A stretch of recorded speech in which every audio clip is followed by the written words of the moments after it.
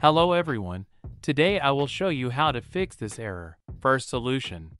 Right-click the Roblox icon and click Properties. Now Compatibility.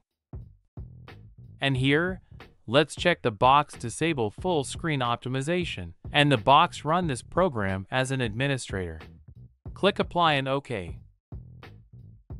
Now do the test and see if it worked. If not worked, then try the next solution.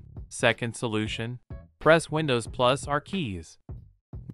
Now type %10% and click OK. And now, delete the Roblox folder.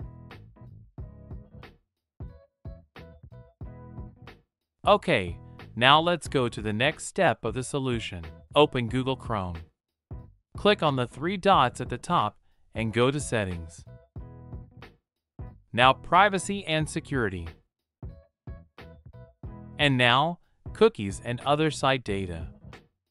Scroll down and click on See All Site Data and Permissions.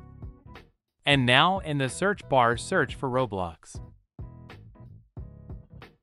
Click on the trash. And click on Clear. Okay, now see if it worked, but if it didn't work, try to do a reinstallation. Sometimes when we uninstall Roblox and install it again, I corrected the error, but you need to do it correctly.